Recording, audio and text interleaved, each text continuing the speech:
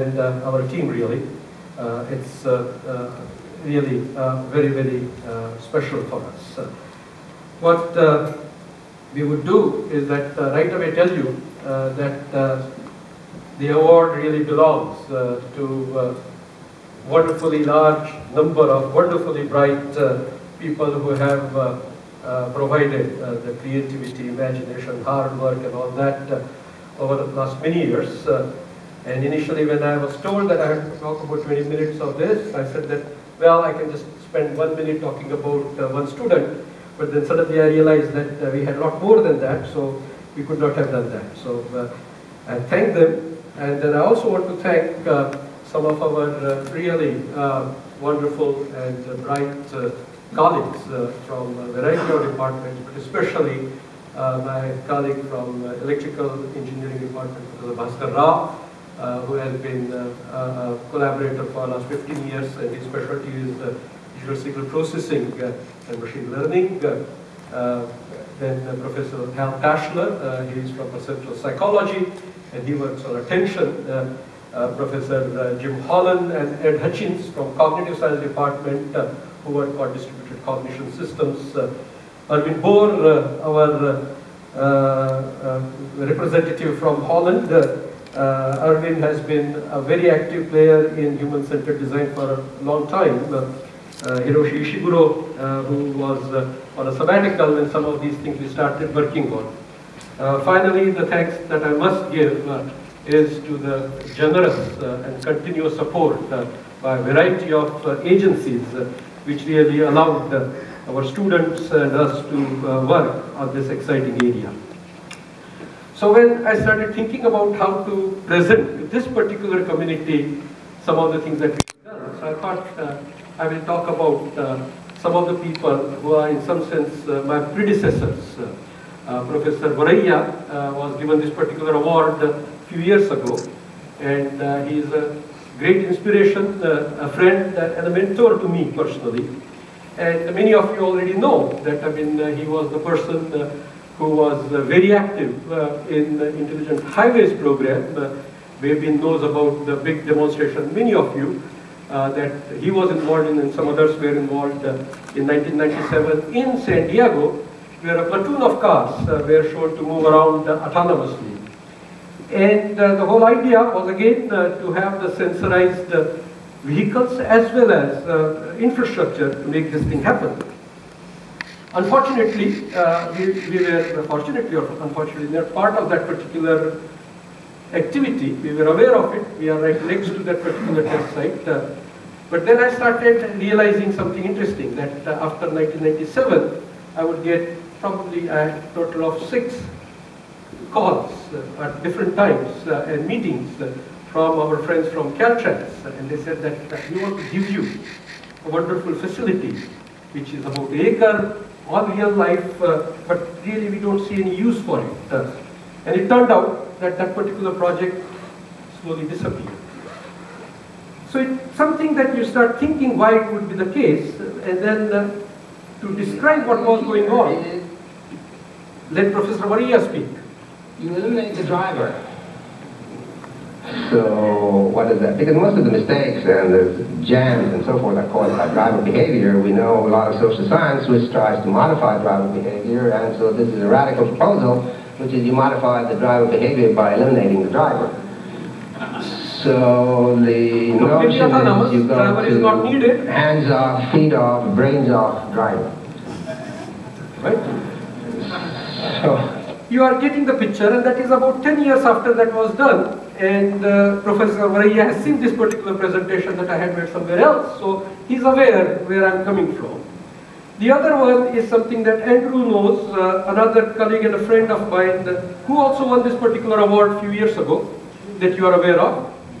I'm very confident at some point during my lifetime you're going to see that's Sebastian There's a button in my car that says, bring me home to my garage, and fall asleep. It's going to drive me home, and I'm going to be better off, because every year in this nation we kill something like 42,000 people in traffic accidents, mostly because of human error. If we can make cars safer, if they can drive themselves, we can make blind people drive, we can make old people drive that otherwise couldn't drive anymore, children, Or me when I'm fatigued or, God forbid, had a beer too much after a night in the pub. I think there's so many benefits of this technology. It's going to be really great to have. You got the picture. And so, obviously, these are landmark studies, and their contributions have been very well recognized all over the world, and especially in our particular community.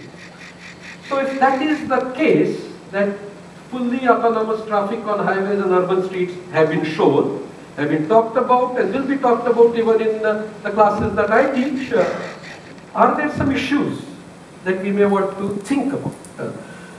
So we do believe that there are several outstanding issues, and I think Andrew was probably touching upon some of those things regarding technology, the robustness of systems and all that.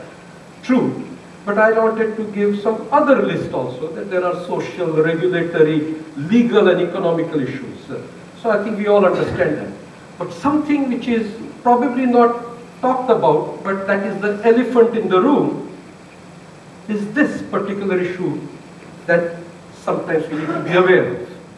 That if we want these particular devices or systems or robots, do we really think that humans, who are the ones who are going to buy them and use them, really want to leave that completely to the robot to do that?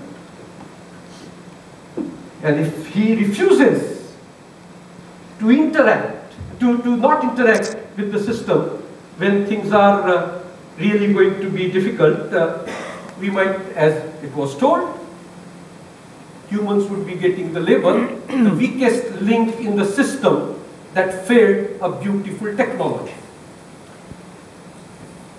And that is really, in some sense, the motivator for some things that we are doing for the last 15 years or so. Now let me change it a little bit, a remark that I would like to make. That understanding human behavior is very important for humans to do. I would also like to suggest that that is part of the intelligence that has evolved into us, that we have become more understanding of each other. It may very well be that understanding human behavior might be essential for the robotic systems also. And finally, we may actually want to think about these two systems not as those who are going to fight with one another, but really think about a distributed cognitive intelligent system where they share what is that they perceive, how they control, how they plan and all that in a very harmonious manner, so that a mutually beneficial goal is achieved. But really, intelligence is not only in the humans or only in the cars, but it is distributed, is the framework in which we want to study this. And to put it all together, we were fortunate that about 2001-2, we were able to put together this lab which we call Laboratory for Intelligent and Safe Automobiles, where we set this agenda for us. And the whole idea was that this is going to be a human-centered research, where we want to have a complete contextual information derived, which involves humans, vehicles, and surround, and then try to learn, are there certain predictive patterns which can be brought out so that bad things would be minimized, good, safe, comfortable things would be easier to accomplish. And one thing, one of the first studies that we had done was a project with Mercedes. The initial LISA research began with a simple hypothesis that conversations between a driver and passenger in a car are safer than if the driver were talking on a cell phone, because the passenger knows traffic conditions and the state of the driver, so he or she can modulate the conversation or even stop talking if conditions are risky. Funded by Daimler Chrysler and a UC Discovery grant in 2001, the research aimed to see if it would be possible to monitor the driver's state and convey it to outside callers with whom they were speaking. Inside the lab, researchers equipped a Mercedes test frame with a variety of cameras and other sensors to monitor the driver's facial expressions and other parameters. Here's an example of the driver face effect recognition system working, and it's actually a real-time system that we've built. Joel McCall and other researchers developed the system to continuously monitor the state of the driver using pattern recognition to analyze different moods and convey the information instantly to the outside caller. Sending the actual video would take up too much bandwidth, so instead researchers developed emoticons that could change in real time and require... You get the picture. That particular thing, we didn't even have a car at that time, but Mercedes sent us a chassis of a S-Class vehicle in our lab, and we started just playing with it.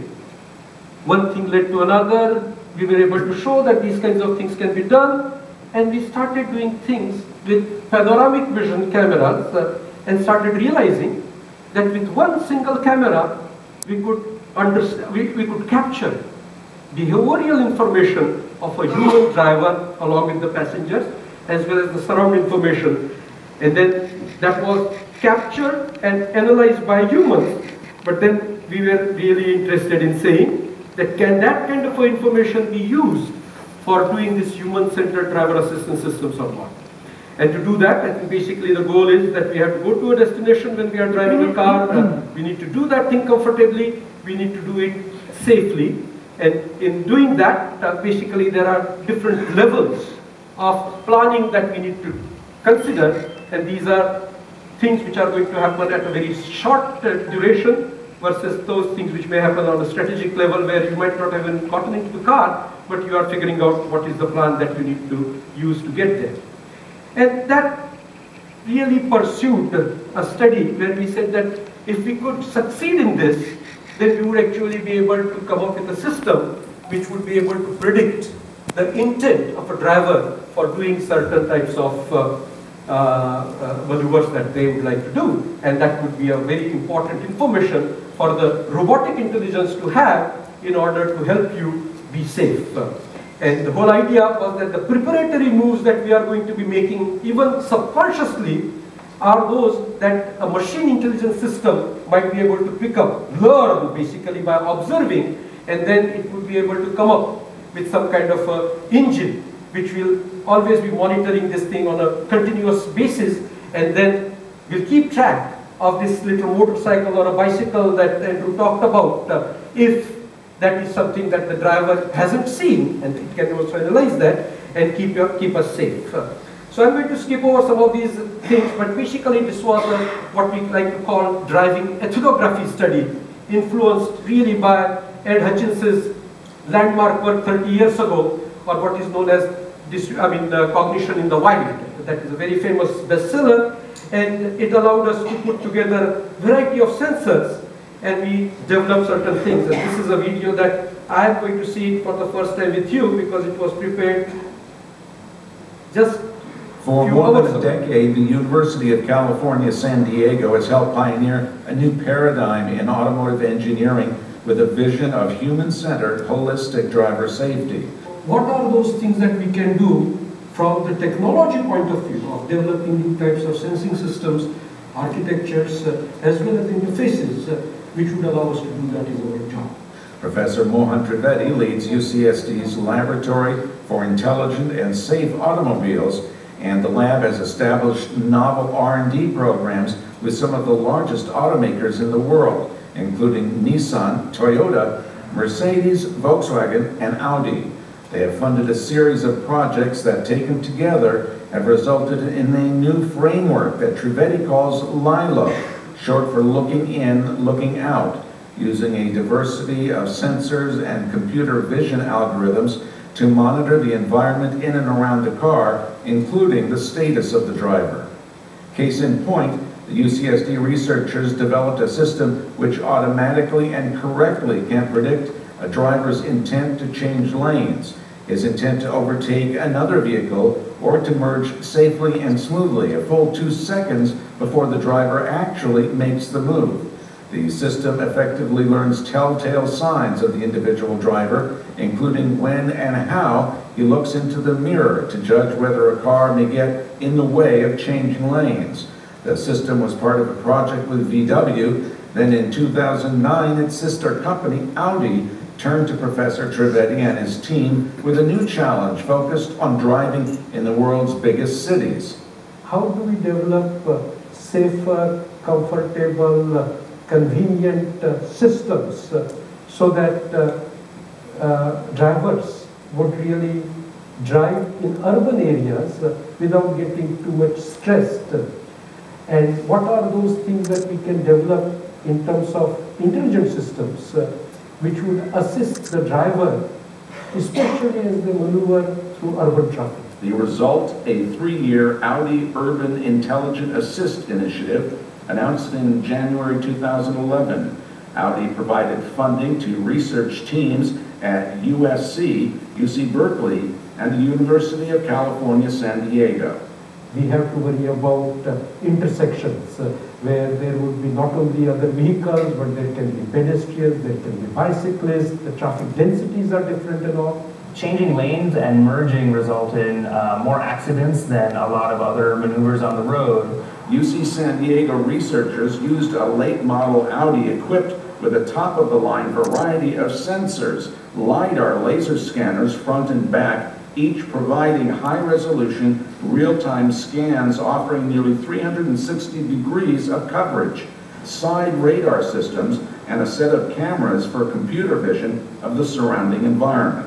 In late September, Audi briefed the news media in Los Angeles on the outcomes of the Audi Intelligent Urban Assist project. UCSD demonstrated its 2 main applications, one to let the car brake if there is an impending fender bender and the driver is not paying attention, the other to let the car give the driver guidance on when to merge into another lane and at what speed to minimize the chances of an accident. What we have come out with is a computational and mathematical framework for computing not just whether a person can merge, but when and how to merge. There's a lot of computation that goes on under the hood, but the driver sees a very simplified icon in the heads-up display which indicates a desired speed and has a red, yellow, green color coding for whether the maneuver is okay to execute.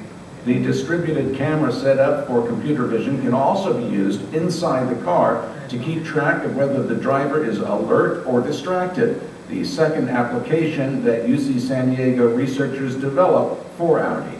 And we can understand that the driver is distracted and can even take over car's control to automatically apply brakes or even give some warning to driver. Tawari successfully demonstrated the system on a campus roadway, having a test VW in front stop with a PhD student pretending to pay attention to his cell phone, and the car automatically applied the brake so that the Audi stopped just short of the stationary VW.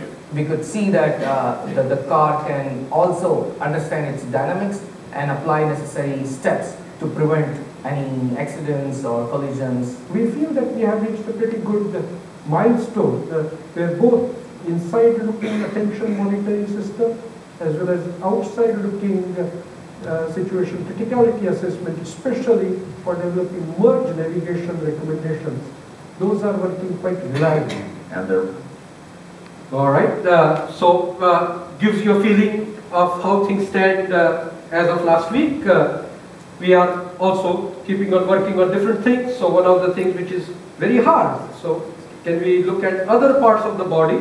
And Eshan has been looking at activities performed by drivers. I must say that he has developed a very robust system, and even in the computer vision community now that is considered to be a really state of the art, and now we are using multiple versions of that for doing hand activity analysis very robustly. Another thing that we can also think about, talking about people who are handicapped in a certain way, and this thing that we hear about, that sometimes people do misapplication of the pedal, or they have acceleration which is unintended. But if that is the case, are there things that we can monitor inside the car, like the movement of the foot, and develop really a foot gesture analysis system which would allow us to start predicting when certain movement is going to lead towards the accelerator or a brake. And if it is going towards an accelerator when they are supposed to be braking, your vehicle would realize it about 300 milliseconds before it really happens and will automatically stop. And so these kinds of things are possible by observing the inside and the outside of the car, and we really think that there are a lot of things that we can do. This is really scratching the surface. I'm delighted how much interest has gotten into these kinds of driver assistance systems now at conferences like ours. And I really think that prediction is very difficult, but I really believe that 7 billion of us are not going to just one fine morning 5 years from now decide that we really don't want to have anything to do with the cars which are really beautiful and highly automated. We really want to live in the world where both of us distribute our cognitive intelligent capabilities and coexist. With that, thank you very much.